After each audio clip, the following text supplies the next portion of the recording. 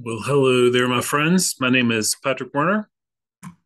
I'm a follower of Christ, and I get to spend this Tuesday evening with you guys looking at some scripture and just sharing some things that I'm thinking about.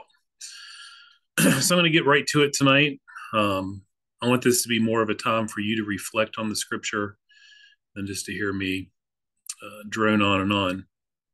But like many people, myself at the top of this list, um, people like to focus on the negative parts of life, to be pessimistic. And most people who know me well would say I kind of slant on the pessimistic side. It's a habit for me that I've developed for my whole life. And I've tried to, and I continue to need to change that attitude.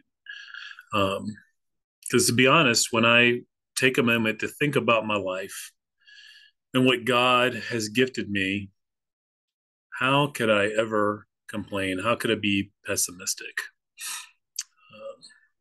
No, we all have and will be treated unfairly. We'll all have sorrows. We have to deal with difficult situations. But that's part of the world that we find ourselves in, this broken world.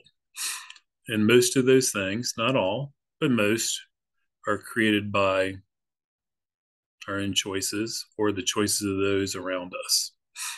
But the reality is this: God is faithful, God is good. He's reached out to each one of us. And for some of us, He's waiting for us to call on Him. And for other people, myself in that group, He's responding to those of us who have called on His name. He is steadfast. He is loving. He is merciful. He is beautifully perfect beyond words. And so for today, I want to share a psalm, Psalm 138. And I want us to take some time to reflect on the words of David to God. And let us learn to be thankful to God for all that He has done for us and all that He will continue to do. So here is Psalm 138. I give thanks, O Lord, with my whole heart. Before the gods, I sing your praise. I bow down to your holy temple and give thanks to your name for your steadfast love and your faithfulness. For you have exalted above all things your name and your word.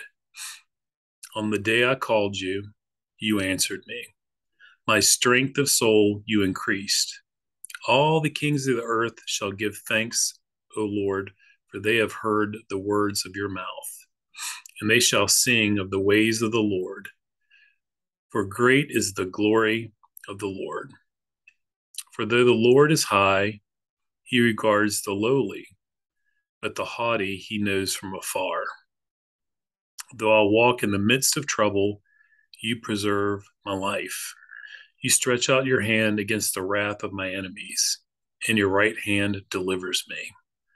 The Lord will fulfill his purpose for me. Your steadfast love, O Lord, endures forever. Do not forsake the work of your hand. It's a beautiful, beautiful psalm of thanksgiving to God.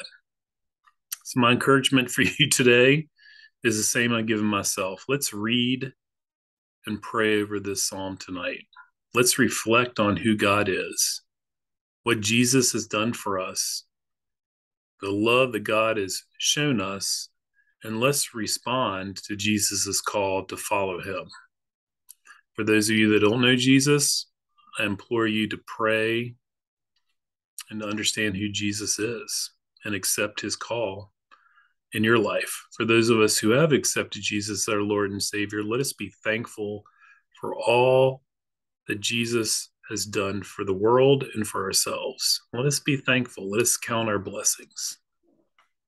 And that's what I have for you guys tonight. I hope you have a wonderful week.